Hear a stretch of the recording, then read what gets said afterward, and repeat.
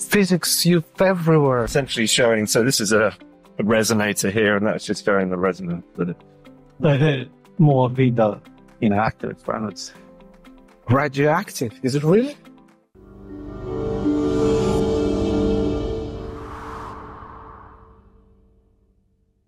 British scientists have made a discovery. New discovery by British scientists. Frequent headlines in the news feeds. And you, friends, have you ever wondered where those very British scientists from the news, who once again found out, discovered or proved something, studied or still work?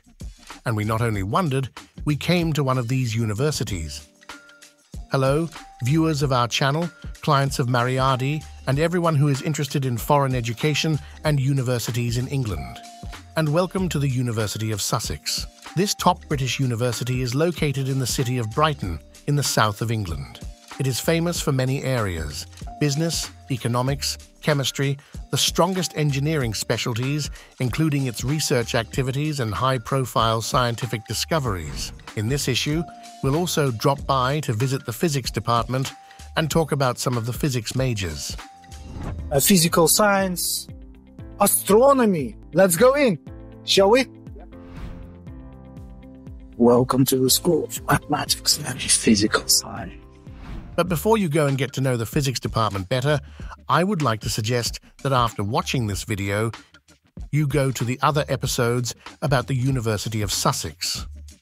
Especially as we have a lot to show and tell you. At University of Sussex, we met a lot of students who gave us a tour of their departments, told us a lot of interesting facts and life at the university, and discussed with us important aspects of employment and student life at Sussex. Meanwhile, we found the physics lab. Let's go inside. What kind of stuff are you looking to film? Oh, anything, really. Everything looks very exciting. So this is Department of Physics? Yeah? Okay.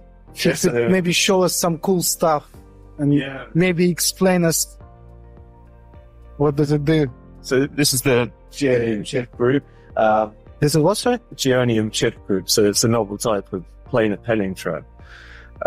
So we're You might have to explain, just in more simple terms, if it's okay with you. What's the kind of target audience for this? Is it most school? Well, we are student recruitment agents. Yeah. So essentially, what we're making is extremely sensitive microwave sensors. So microwaves are used in all sorts of things, from communication to imaging, medical applications, astronomy, and so on.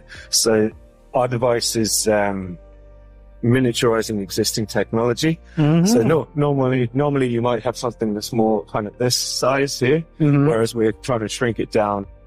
We get employed C. So what does it do? So it essentially confines a single electron into a region of space. Purpose. But once you've got the electron in the region of space, you can use the electron to exchange microwaves with the outside world. So you can use that for imaging, radar. Oh, using that, okay. Yeah, so that's why it's used for astronomy as well. Exactly, yeah. So they want really sensitive microwave devices as well. So imaging, sound as well, maybe? Yes? Probably not sound, as far as I know, but the applications of these things are very broad, so who knows. So basically what you send the electron into space? So the electron stays where it is, and the microwaves go out and come back, and then you can use those to sense what we've just been looking at. Interesting. Okay. All right. And is this piece of equipment expensive? Hard to put a price on it. So it is expensive. Yes, it was expensive. Yeah. And what's the difference between this one and this one then? So essentially this one's just much larger is the main difference. They're both going to do the same thing, but there's going to be much more space in this one for perhaps multiple experiments to go on at any one time. So these devices they're cryogenic devices, so that means they get very cold. So these all work at minus, I think, 269 degrees centigrade. Okay. So that's why there's all this sort of apparatus here and the compressor down there.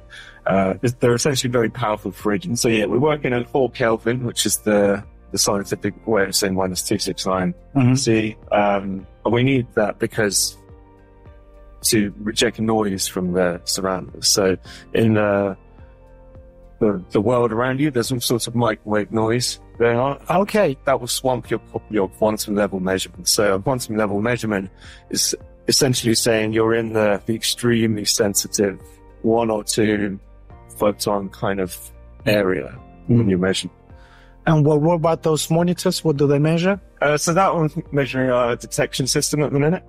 So this one here is essentially showing, so this is a resonator here, and that's just showing the resonance that it's doing there. The resonator is what you need to detect your electron, essentially. Well, it's for undergraduates or postgraduates mainly? We have undergraduates as well, yeah? As well, but yeah, we have PhD students. Okay, very good. Thank you very much. Okay. This is the kind of research being done in a lab at the University of Sussex. What do you think? Let us know in the comments. There are more labs to come, but if you are already interested in enrolling in the Department of Physics at the University of Sussex, then leave an application for your free consultation. Our managers will contact you and answer all your questions.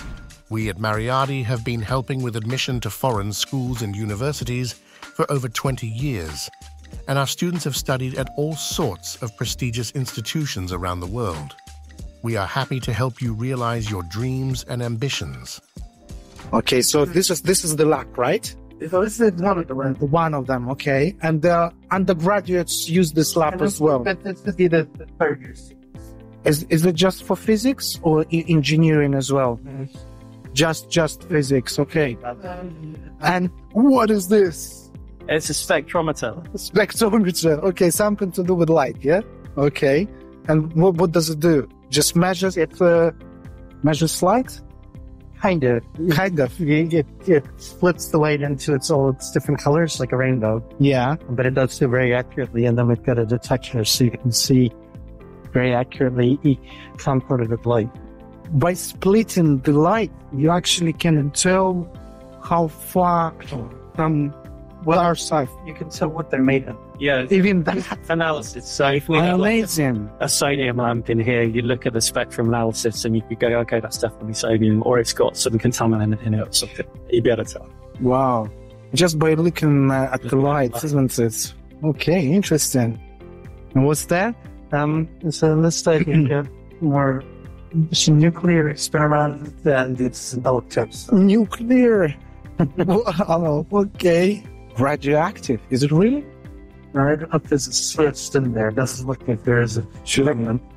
That's very, very weak sources, but that's not what we're at. I know, actually. Okay, right. Scare students away. Okay.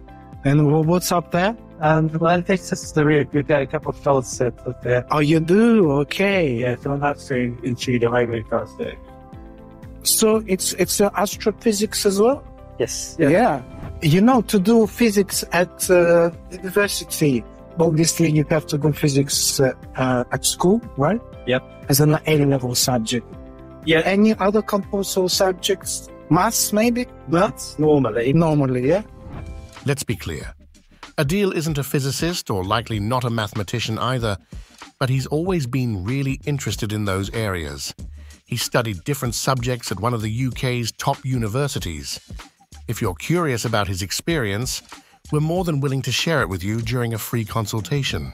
So this is just mostly empty space. They don't have a huge amount set up. There's a bit more on the other end, I think. Okay. Yeah, I mean, very much been the case because of COVID, we condensed down some of the experiments into little kits. So the students have these boxes and they have electronics components in them, which is why this end of the lab is quite empty. But still, it's a very hands-on, isn't it? So it's not just theory. You have to touch and do things. Yeah.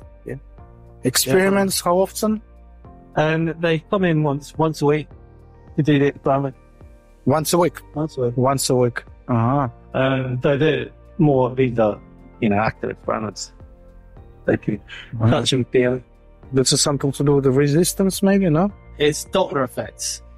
Whatever this is, that is when an ambulance goes past and the sound changes. Oh, yeah. Okay. Yeah, that's up. Doppler. Uh-huh. So it's the changing of the wavelength of this new sound. The sound waves. Sound waves. And what is it used for in the industry? You can use it for all sorts of things. Speed cameras use it to detect how fast cars are going. The cameras outside. Yeah. So they detect how fast cars are going. We're using the effect. Yeah. Really? The cameras actually, I think, do it by timing, because they have the lines on the road and they take pictures. Yeah. But the speed camera, the policeman has uses the Doppler effect. I think they use both, actually. In the mind, I think they back it up. Well, they probably decide when to take a picture. Yeah. There's some there. In British universities, education is always practice-oriented. It is not only theory and in-lab experiments. Students are always engaged in what they will need in real life, and professors provide insight into how to apply a particular technology outside the lab. And what is it? It's the Zeeman effect. Yeah, Zeeman effect. Yeah. Zimmer effect. Zeeman. It's the name of a person. Can you demonstrate if it's not... I need to close that. Let's all think about this. Oh, right, okay. So this one was...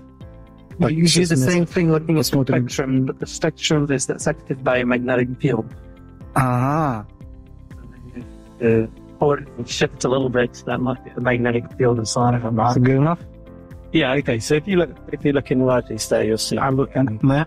Yeah. Is it safe to... It is safe, yeah. You should be able to see the red lines. I see red lines, yeah. And if we add a magnetic field, you should see them splitting. The splitting. You mean lines splitting? Yeah, they're They splitting. sort of separate out. And what does it mean? The magnetic field? The magnetic field is affecting, it's affecting the light. Affecting the lights. So gravitation, if it's strong enough, then light can't go through it, yeah? Yeah, although hasn't that been always there's... I mean, there are answers. Really? And I think light can get out again. Well, the information leaks out, and that's the Hawking radiation. Hawking radiation. That's something for the theorists to talk about. We can't measure it in this lab. Yeah, I see. Okay. And which jobs your graduates get into? I mean, probably the range is so big, isn't it? Yeah, they Physics used everywhere, huh? they get kind of all sorts of jobs. In the very few, I think, who end up actually doing Scientific work, yeah. But they've got the background to do lots of stuff. Yeah. Anything from, it's a lot of computer work, especially if you get more of a graduate degree. What were some of the examples? I know one guy, Probably engineering, isn't it? data analyst. A lot of people, then switch to do engineering things because there's actual money to be made there. Yeah, of course, yeah. Probably wants to reset. Okay. Interesting. Thank you very much. But the most important thing to think about at the enrollment stage, and what we at Maryadi also always help our clients with, is job prospects. And of course, if you liked this episode, put likes and subscribe to our channel, and also to our social networks. We will be glad to see you among our subscribers. And of course, we are waiting for any of your questions and comments. See you in new videos.